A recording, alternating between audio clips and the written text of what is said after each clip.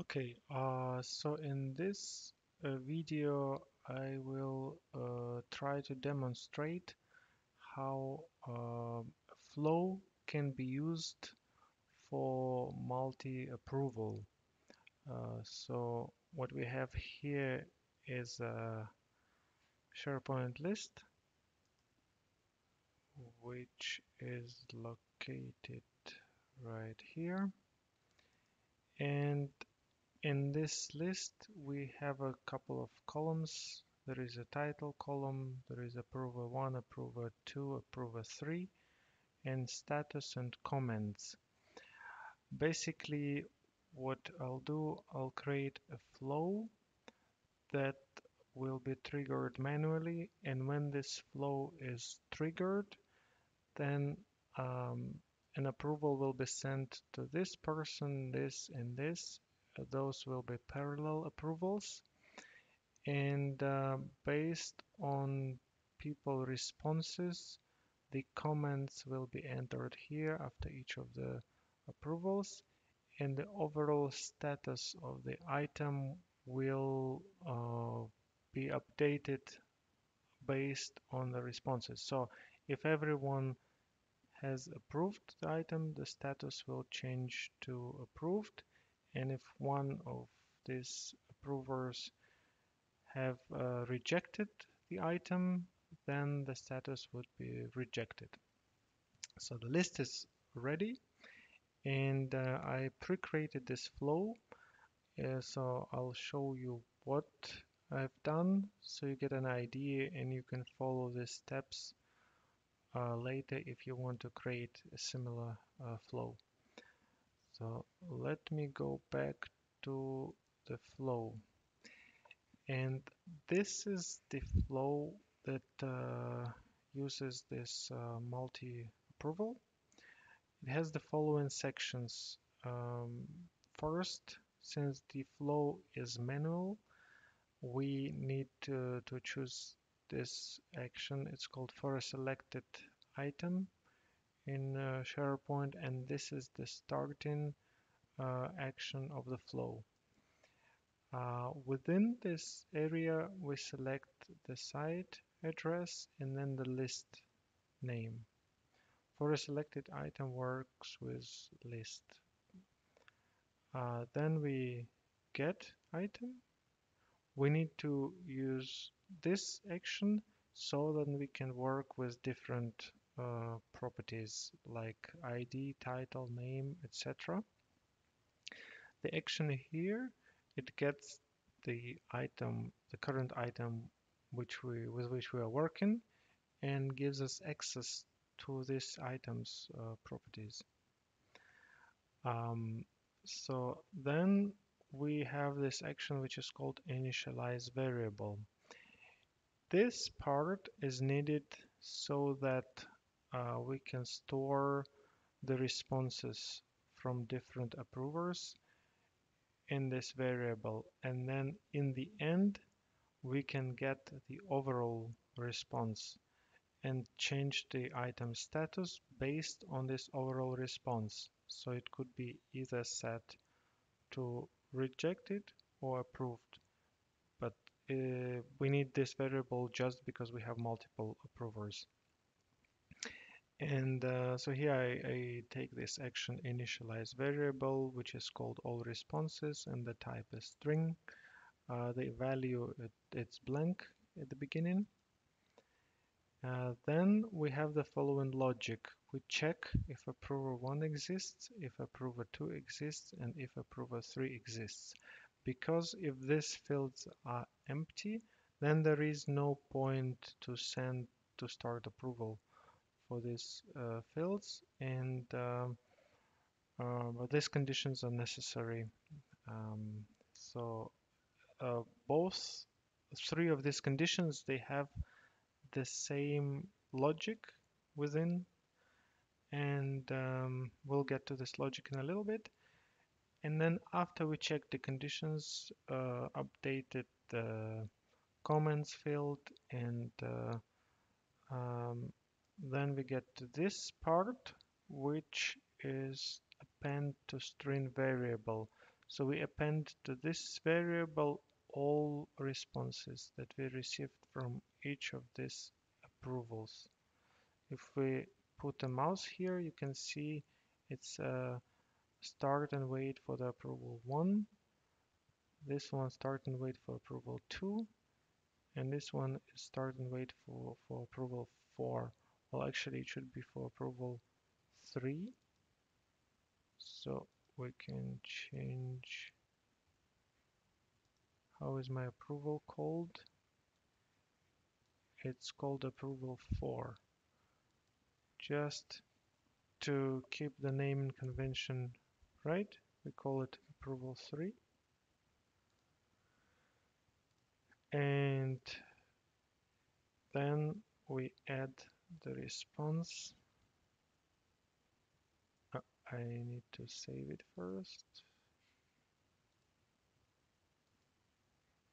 And now it will be response from approval 3 response.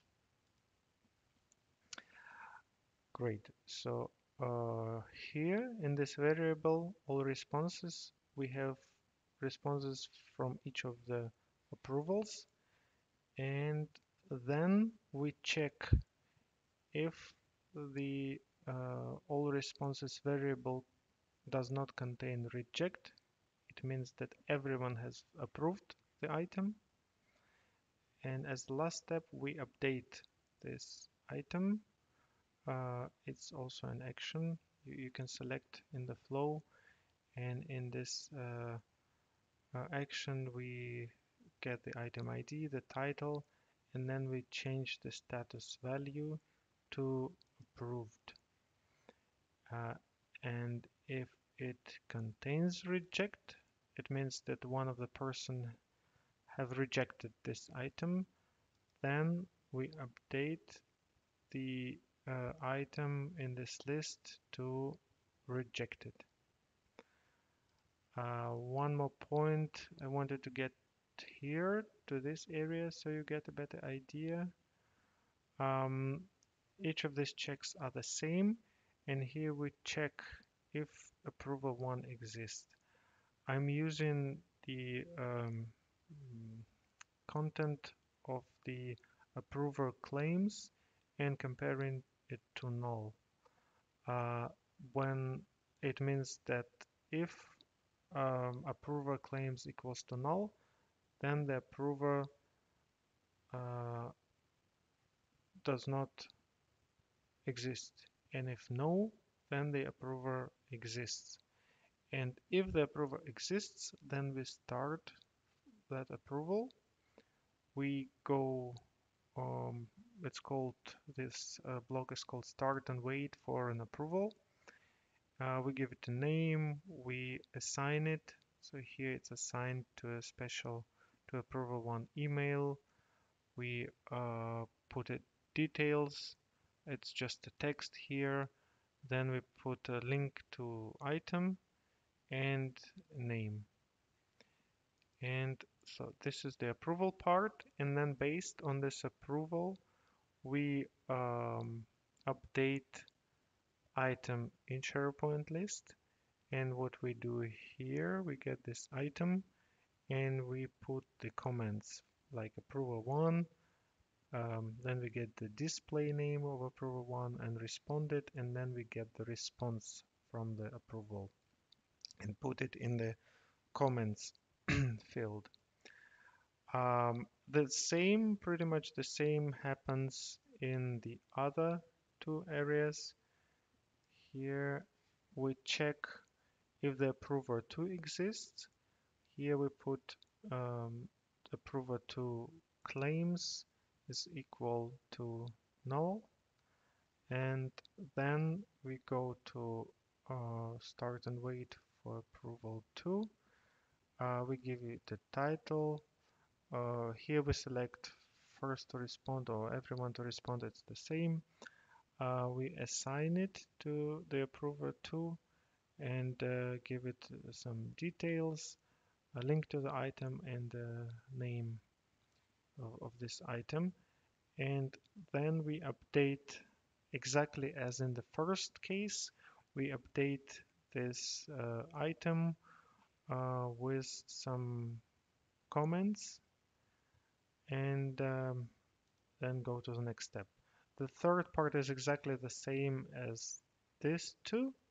The only difference is that we check for approver 3 and respectively we start the approval with the approver 3 email and update the item with approver 3 display name and response. So that's what happens um, when we write this flow. The flow is ready. I can click save and I can also do the flow checker. There are 0 errors, 0 warnings, and then I can demonstrate how it should work. If I go back to my list right here and create a new item, just item 1, right? And for approver, I just put myself.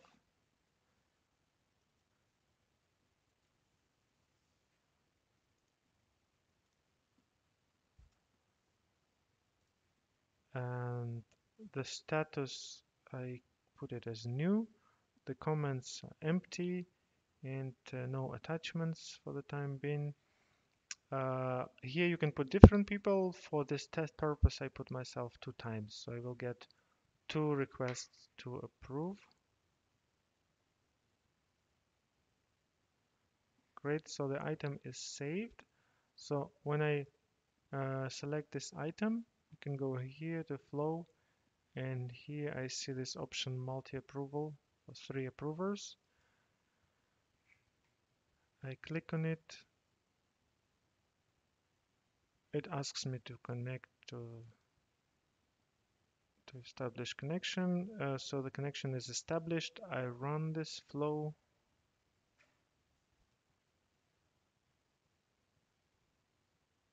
We can also trace the flow. So these are the messages I received. We can go, maybe the best way to show would be from here, from approvals. You see I received 2 approvals. One approval is approved. Test comment from approval 1.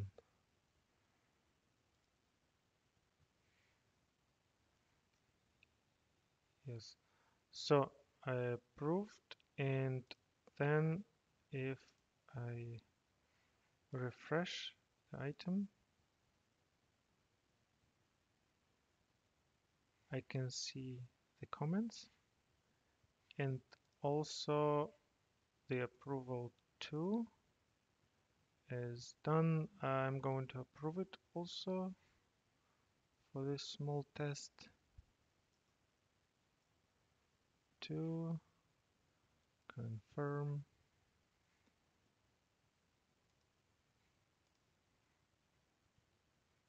Yes, if I refresh the page, I see 2 comments, and if I go back to this item, I see also the status of the item changed from mute to approved.